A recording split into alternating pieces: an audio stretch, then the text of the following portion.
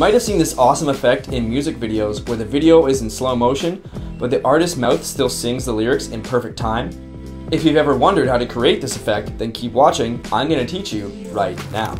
There are two ways to achieve this effect. If you have a camera that can shoot variable frame rates, you'll want to shoot at 36 frames per second, and you'll want the artist to perform the song at 150 times speed. If you want to exaggerate the slow motion effect even further, you can set the camera to 48 frames per second and have the artist perform the song at 200% speed, but this is extremely difficult to perform because the song is going so fast, it's going to be impossible for you to tell errors in camera, and you're not going to know until you're back editing that there were mistakes that you can't cover up.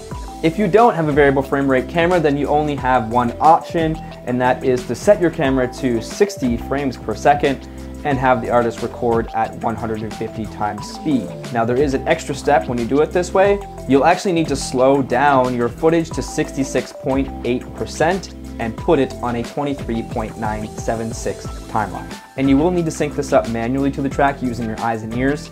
I'd recommend trimming the clip to the moment where the lips first start moving and line that up with the first line of the song. And you may still need to move certain moments back or forward a few frames to correct for audio drift. Tune in for my other video where I'll teach you how to do the opposite of this, the fast motion effect.